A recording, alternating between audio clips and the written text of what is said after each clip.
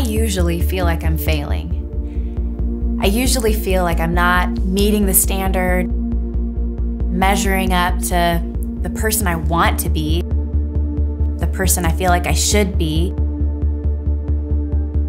I feel like I fail in the big things, I fail in the little things. This idea of flourishing or living an abundant life can seem so far away and seem so out of reach. What does it look like for me to flourish? And why is it something that I should fight for?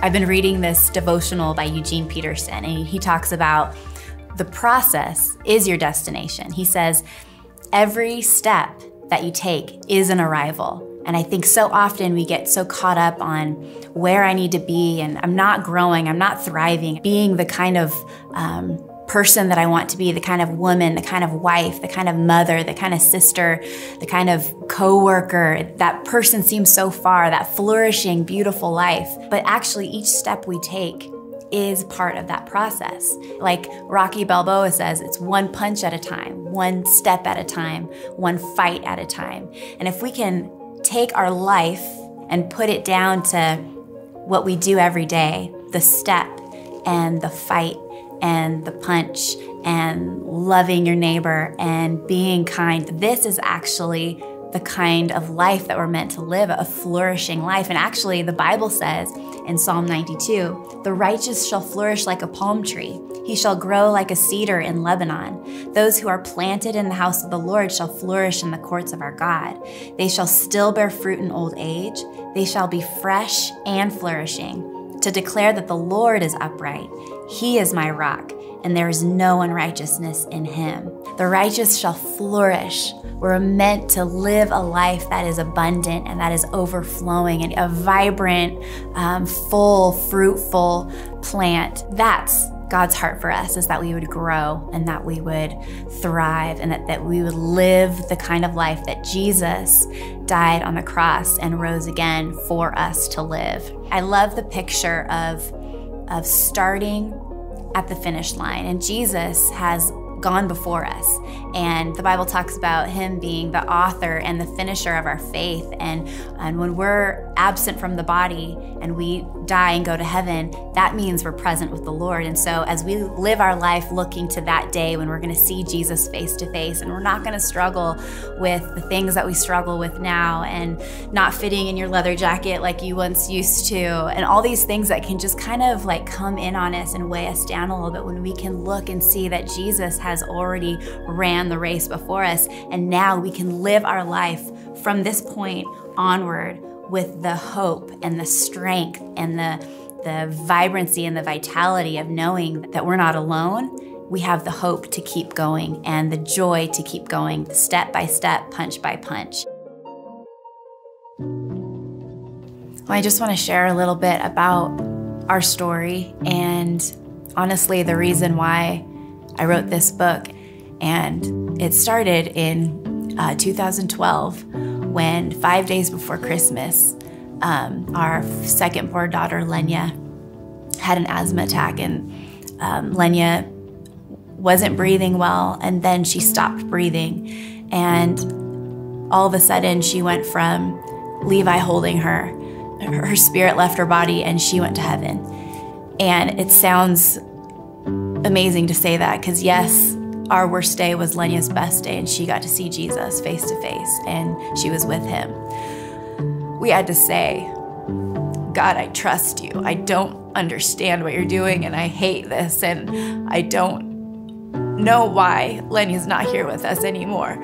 And believing that even in the darkness, that God was there with us, but still having so many questions and so much doubt. And yes, trusting God with everything, holding on tightly. My husband and I stood there with our hands holding hers and saying, God, we don't understand this, and we actually hate this, and we believe that you give and you take away, and we say we worship you, but we still don't understand. And we just felt like someone pushed us into a dark pit in the Christmas season when it was supposed to be a time of celebration. And it was looking at graveyards, and it was picking a casket, and it was seeing Lenya's sisters trying to live their normal life, but seeing their parents a mess like I am right now. And how would we keep going on after this?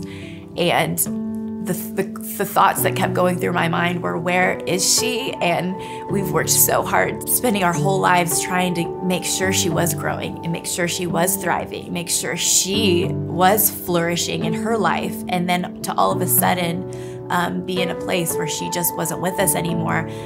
But my question was like, who's watching her?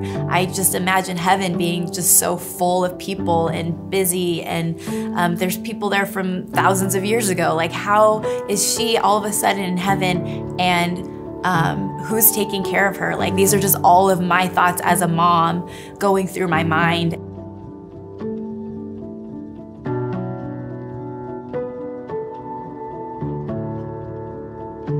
I don't know where you're at and what you've experienced in your life. When life goes the way you didn't expect it to go, hurting with hope, it still hurts. And it's okay to hurt, and it's okay to grieve, and it's okay to yell, and it's okay to question, and it's okay to doubt. One thing I'm so thankful for is that God's big enough to handle all of our questions, and He's big enough to handle all of our doubts, and we can run to Him because He's the one who created you. He's the one who created me, and He's the one who has the remedy for us. So even when we don't understand, and even when we're hurting, and even when we feel like we have a weight on our chest that is unbearable to carry, unbearable to even keep moving forward, but God is there, right there with you. And that's the whole point. And I think so often we feel like He's so far, but He's near to us in the broken heart, and He's with you in the heartache, and He's with you in the pain, and He's not going anywhere. In Genesis, it talks about God designing us as humans, and it says that when He created the woman in particular, that He designed the woman because it was not good that man should be alone. And so God has designed us, no matter where we are, no matter what we've experienced, no matter the pain that we've endured or that we are currently enduring, that God has designed you to be a bright light. He's designed you to be a light to shine in the darkness. And that doesn't mean that the darkness goes away, but we are a light in the darkness because Jesus is that light inside of us. So many times I would just be weeping, and also at the same time talking with people and hoping that there would be some hope in my eyes as I would talk to people. And whatever is pressing in on you, around you, there's hope in it. And as you cling tightly to Jesus, as you cling to the one who designed you, He's gonna walk with you. He's gonna be with you in the dark. He's gonna be with you in the light. There are some plants that actually need more darkness in order to grow. Gardenias and chrysanthemums actually need up to 18 hours of darkness a day as they're flowering, as they're growing, which is so interesting to me that the darkness is actually important for growth. And I believe that's the same for us too, when we're going through the dark days, when we're experiencing heartache, when we're experiencing pain, that those days, those experiences, those things that we're struggling through and walking through are just as important as walking in the light, because we're brought to our knees and we're brought to a place where we're telling God, I'm gonna trust you. I don't like this, but I'm gonna cling tightly to you. It's possible to shine in the middle of the darkness because Jesus is the light of the world, as the Bible says. It's not about who I am or what I do or what I've done. It's about whose I am and what He's done for me. Psalm 18:28 says, "For you will light my lamp. The Lord my God will enlighten my darkness. For by you I can run against a troop. By my God I can leap over a wall. As for God, His way is perfect. The word of the Lord is proven. He is a shield to all who trust in him. God intends for you to live in your full potential, the most fruitful, vibrant, and most like Jesus version of you that you were born to be, that he designed for you to be. Something that has helped me in this is the idea of a seed packet. And when you go to a garden store and you want to build a garden, you have to plant seeds.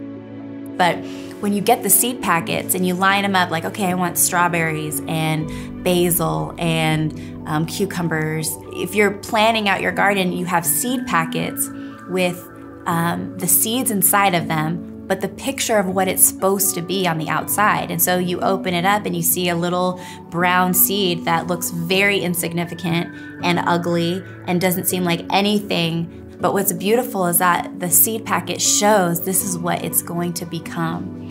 And for us, Jesus is the one who is leading the way before us. And the Bible says that when we give our lives to Christ and we say we don't want to follow our ways anymore, we want to follow God's ways, that means we are following Jesus and giving our lives to him.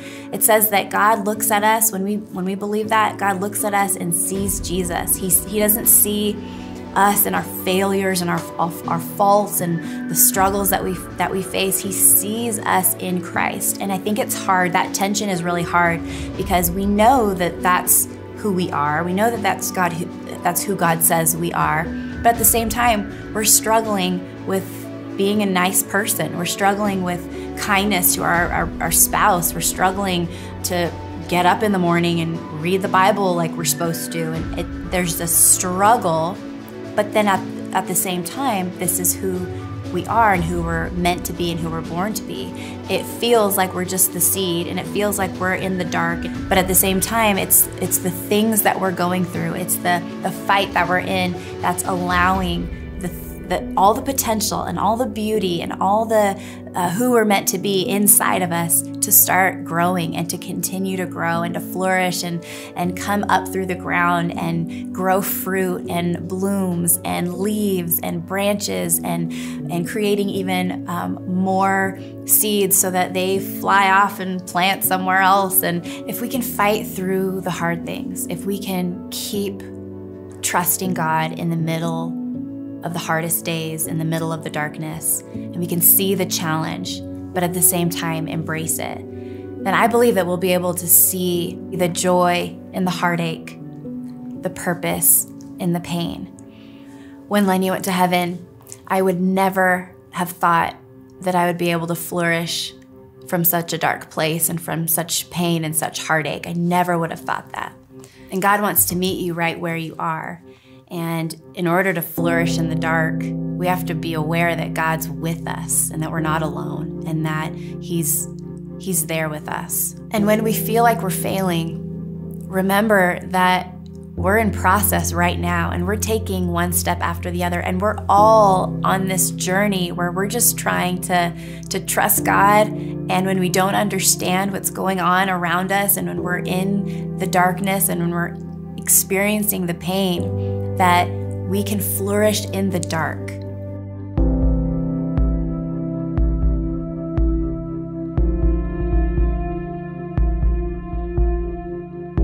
The process that you're in is so powerful, and there's beauty in the struggle and in realizing that you're in a dark place, but knowing that you're not alone and knowing that it's actually possible to flourish right where you are and to grow and to let God's light in you shine bright wherever you are and whatever you're in.